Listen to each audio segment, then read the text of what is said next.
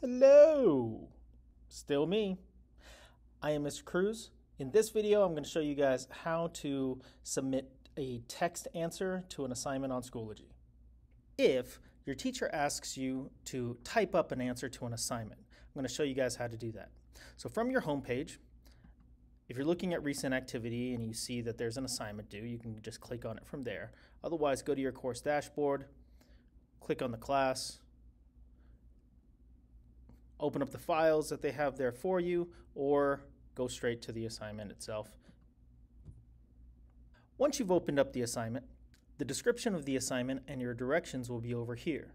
When you're ready to type up your answer, you need to click Submit Assignment over here. Some teachers will have a comment box at the bottom. Do not type in the comment box unless they ask you to. The comment box down over here is for people who want to comment about the assignment, but this is not your assignment. This is where, like, if you were in class and they explained the assignment, you would raise your hand and ask a question like, do I need to put my name on the top? Or how many pictures need to be included on the poster? Those are the questions that you would write here. Other than that, leave that blank. You want to click this button over here. It gives you three options when you open it up. You can either upload your answers, you can create your answers, or you can link your answers from a previous document in your resources. But in this case, since we're talking about typing an answer, you want create. Don't do upload, don't do resources. This is just create. From here, you can type whatever answer you need. Now, if the prompt was asking you about planets, this is where you would answer that. Mercury, Venus, Earth, Mars, right? And I would just continue to type up my answer. The options up top are there for regular formatting issues with your answer.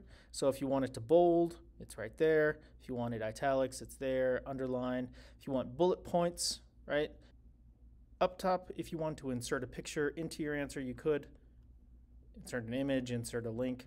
If you want to insert a table, you could do that too, right over here, and then just type into the table, Mercury, Venus, Earth, Mars, and then fill in rows underneath, whatever it is the assignment is. Whenever you're ready to submit your answers, hit submit. If you're not ready, hit save draft. That way you can come back to this answer later on and you don't lose any of this work. If you just hit cancel, your entire answer goes away and you'll have to type everything all over again. That's it. Hope this helps, guys.